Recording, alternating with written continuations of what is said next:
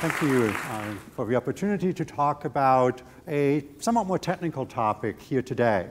The point, however, that I want to make today is while the technical details I'll be discussing may not be directly relevant to what you do, the ideas hopefully will motivate you to look for computer science beyond just the traditional notion of creating web pages or borrowing a corporate application that trades stocks or something like that.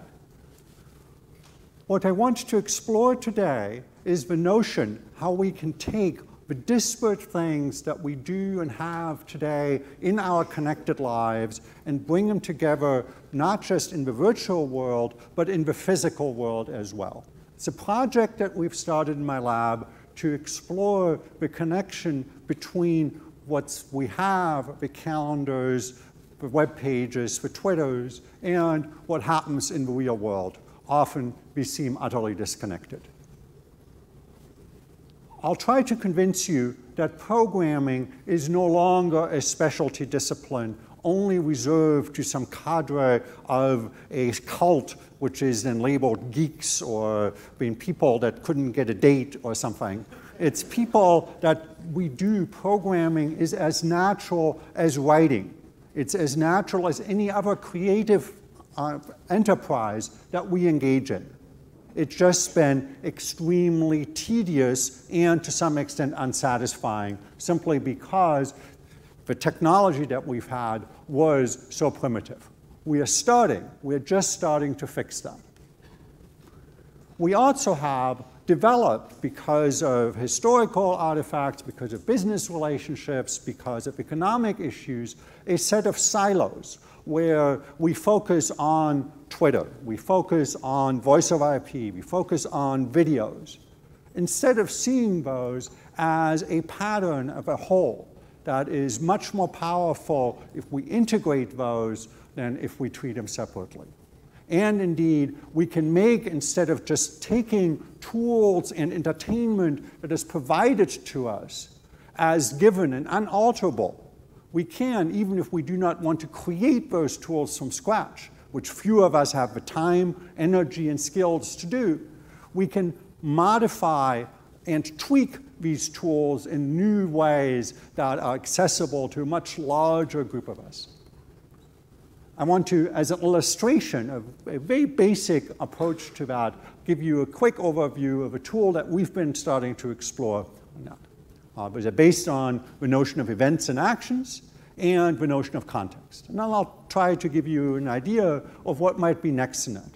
And if the demo gods play along, I might actually show you a quick demo here as well. When we think of programmers, we think of people who are paid as computer scientists to work in a company, be it Microsoft or be it Goldman Sachs, to create code for a living. They're paid to churn out lines of code as an assembly line might churn out widgets.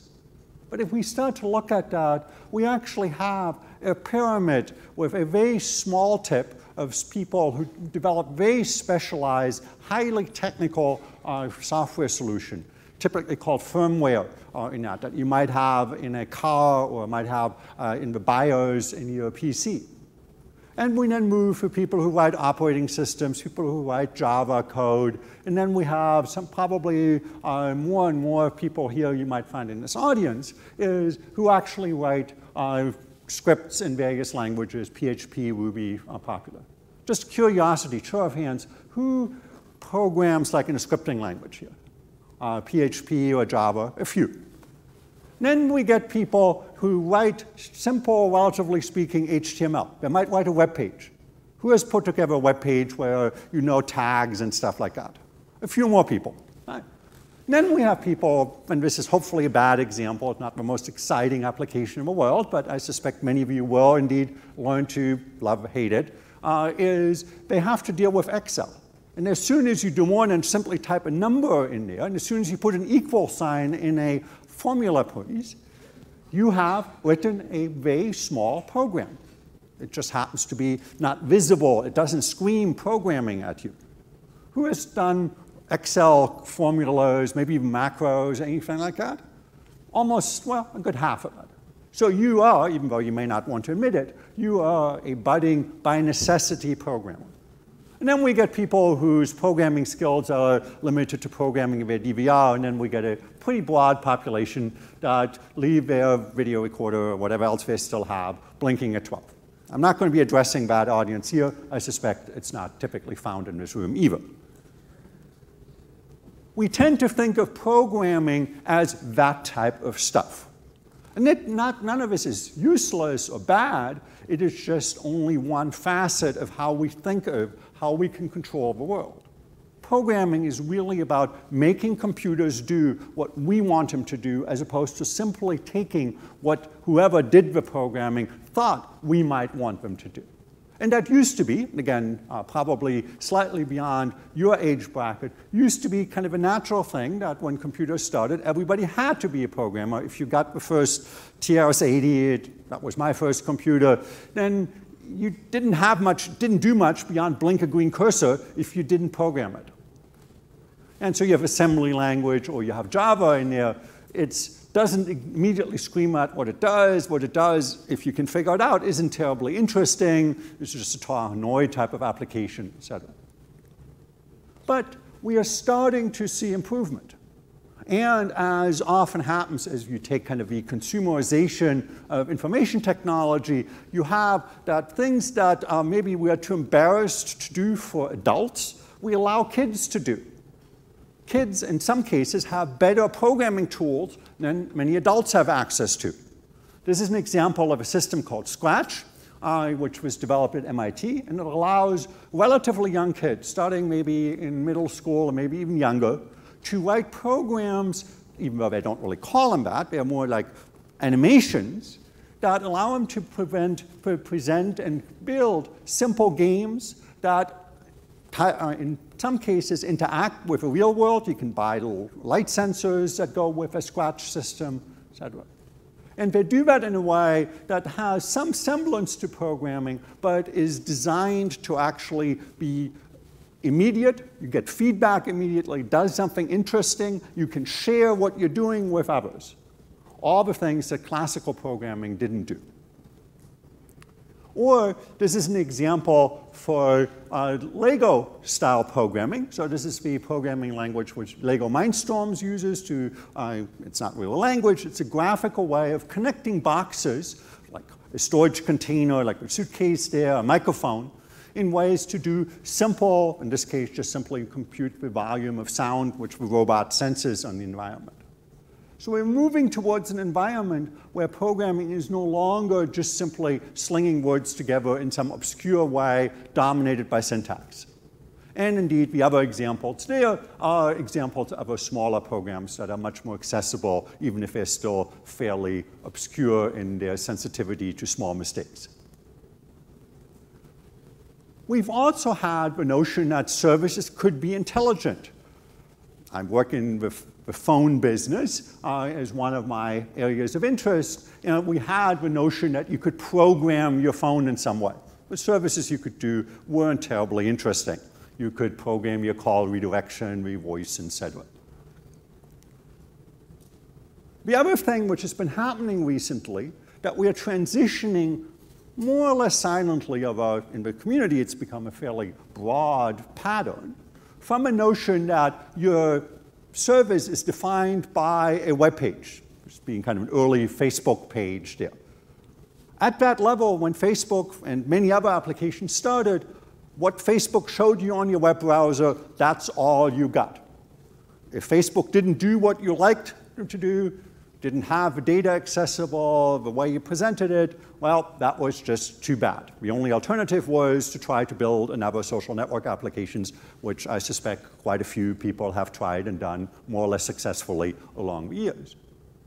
But there was no way to get at it except as a rendered web page. We can now do better. Almost all applications expect now that immediately you have not just a Facebook page, a web page, but that you have an application programming interface, an API available, so that services become accessible to other programs. They no longer stand alone. That is a fundamental shift that an application is no longer simply something which sits there all in its own universe, but it can be connected to others. Unfortunately, when you look at those APIs, like dev.whatever pages that you see for companies, they're generally designed for hardcore programmers. They're designed for people who do programming for a living. They're often fairly obscure, fairly difficult to get right, and require a fairly deep knowledge of computer science or at least experience in programming. It's a first step, but I believe it is just the first step. The other problem that we've had is that we've had these silos of services that are existing as defined industry almost. So we have location-based services. We have social services, social network type services. We have the physical world, the lights, bulbs, and the thermostats. And we have media services and communication services like email and instant messaging and phone services in particular, which are largely, again, as if they only existed, the world doesn't exist around them. You can clearly sometimes connect them. Your Twitter will send you an email, that type of thing. But it's a very shallow integration. It doesn't do anything interesting, and it only does the thing that whatever designer designed it to do.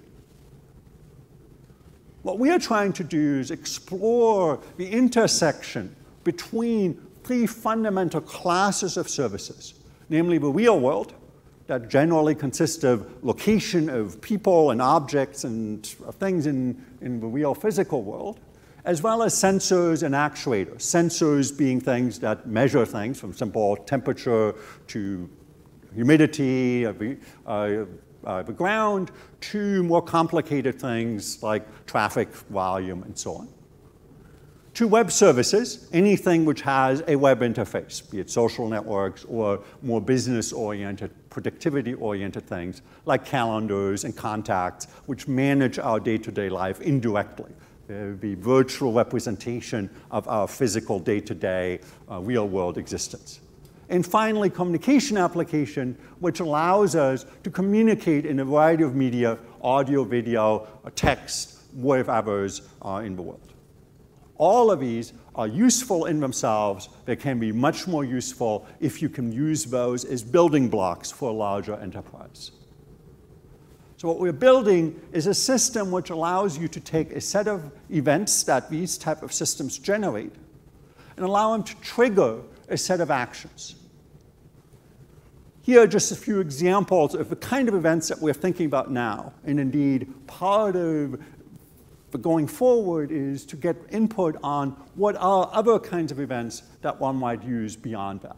But hopefully we'll explore some of those options that then motivate others to go beyond those. So it could be as simple as updates and presence, which is the online, offline kind of busy type stuff. Do you get calls, incoming mobile or other calls? Email, calendar entry, sensor inputs, and location updates. Those are examples of events that reflect me in some sense or some other people that I care about, and those can become part of an input into things that we want to do. We can then take actions. Anything which allows it to be controlled electronically by a computer, by a web interface, can become part of an action. It used to be that it was very limited. You could send an email, that was pretty much it, that you could do usefully electronically. Nowadays, more and more things will get connected, are connected, including the physical world. You probably heard about the smart grid. You've heard about cars that are become now more integrated as opposed to isolated systems. All of these things suddenly can become our actuators, our way to reach out into the world. So we're building a system which tries to integrate a variety of tools from monitoring energy usage to controlling appliances to classical business phones to SMS and instant messaging type of things to address books to your calendar and to social network and communication applications. In a way that from a user perspective, I don't have to think of those anymore as separate, isolated components. Why it works, our system is fairly basic. It's a graduate research project. you have a web page where you provide simple scripts. So here, for example, it says, a simple language says, every day at 4:15 p.m., you do something. Kind of simple alert application that reminds you to take a break or whatever. And then you can provide a set of actions which are triggered on the outside or the inside of the system.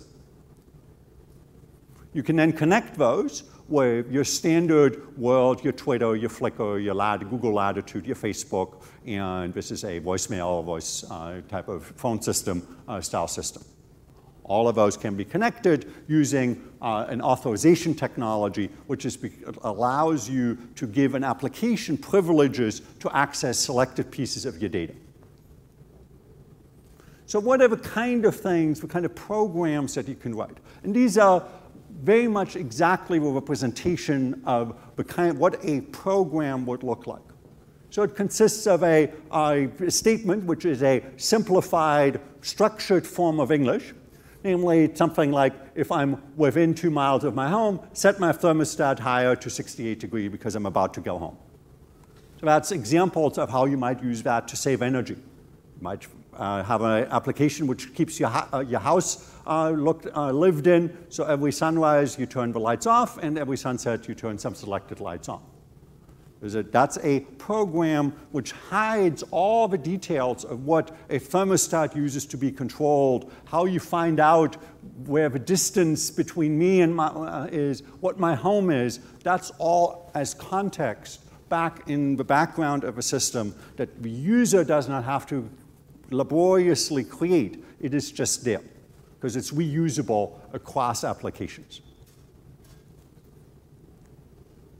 Or we could try to make our phone more polite. I'm actually utterly surprised and pleased that no phone, as far as I've heard, has gone off all afternoon. We've all been trained, but we shouldn't have to be trained to do that. Our system should be smart enough to know that depending on what I'm doing, and my calendar already knows that, it knows that I'm right here now at the TEDx event, they should be able to tell my phone what to do and do it smartly without having to be reminded at the beginning of a performance to, oh, please put your phone on vibrate. So I can now, if my activity happens to be as part of performance, I forward calls to voicemail. I can schedule, put calls received in my calendar. I can mute the sound, and I can, if I want to do that, do a flashing of lights if I need a visual indicator that a call has been received. I can use these type of services to schedule reminders and similar type of services. And those are meant not as these are smart things to do or particularly interesting, but you can create them in 5 minutes just on the fly because it's just something that's easy enough to do that it's not worth writing a real program for, but it's worth spending a few minutes on. So you can get the don't forget the milk type of reminders. You can build an application like that. They obviously exist as a canned application, but now you can create one which does exactly what you want to do. You can send reminders, and you can have more complicated kind of social arrangements. It looks at your calendar, it checks your location, and it knows the event participants and sends them an email telling them that you might be running late for the meeting simply because you're too far away from the meeting to make it in time. Again, not useful as a canned application, but very easy to create in that way. You can then label your world so that you can create labels that are meaningful to your environment, such as Columbia buildings, in this particular one, that you can label what they do. So we've been trying to connect some real-world devices. I'll actually have one here. That is one of those. It's a little wireless device that are now available. And anybody who has any type of experimental interest, highly recommend these type of systems because they now allow it even to be the physical world, not just something you have other people do. When engineers in my age bracket grew up, we all had erector set type of things or Legos or equivalent because it was something that you could actually build physical things. We've now retreated into our virtual world. I think we now have the opportunity to re-engage the physical world and actually do things ourselves as opposed to waiting for Apple or Sony or anybody else to license us to build gadgets that we can actually use to interact. So this is the setup that we use to control lights. It's just simple small boxes, cost a few dollars, through an internet interface that allows those then to be controlled. That's the little locator box, which I will hopefully be showing in a minute or two, which allows me to move around the stage and indicate through a small program where I am, and triggers very trivial actions in this case based on that. So what's next? What more can we do? There's plenty of things we can integrate. But an important consideration to think about is we're now getting technology, such as the one that's implemented in Apple Siri, that we can use as a different way of thinking about programming. Namely, we can start to think about natural language input. We have to be careful. We don't want also natural language to be as ambiguous to suddenly do bad things in the real world. Instead of just rescheduling a meeting, it might actually set your thermostat to 85 degrees when you're not home because it didn't quite understand what you meant. Much more dangerous, and so we have to be a bit more careful with that. But there are opportunities there. There's lots of devices that we should think about that instead of just thinking of web services as having an API as being a standard feature, we should think of a real world as having these things. Our cars should have APIs, our home heating system should have APIs, and all of our appliances should have those. It's becoming cheap enough to do that now, and it allows us to take ownership of our devices to make those devices do much more than they were designed for. We need a more extensible architecture so that other people can add more information sources and actuators to the system. We talk a lot about user-generated content. A hot new thing, not so much anymore, a few years ago, that moving from a centrally provided content to user-generated content. We now need to think beyond that as user-generated functionality. Take control not just of the video bits, the text bits on the web page, but to take much more deep control of how the world works that we are constructing around us. We can use that to provide very low-cost, low-effort things that would never be commercially sufficiently valuable to be created. And we can now take ownership of our world as opposed to waiting for others to design it for us. We want to create functions in the large and recognize that programming is more than just Java and PHP experts. It is actually something that all of us can and should do, just like we expect somebody else to just write or create videos or create other content. It is not a separate world. If you can create blog content, why shouldn't you also create functionality for the world that you live in? And with that, oops, just slide that over. This is the interface that has a number of services here. So in this particular case, there are two services of interest. Namely, I have a first one, which is a very trivial application, which integrates a phone, a normal Android phone, and this application, namely a Twitter application. And the idea is when I shake the phone, that is sensed by the device. There's a program there. And there's a one-line program that simply, when it recognizes phone shaking in this particular case, sends a Twitter message to that. This is for really low-level sharing. If the Facebook timeline isn't low-level enough for you, you can now share your phone movements too. Let's go to Twitter.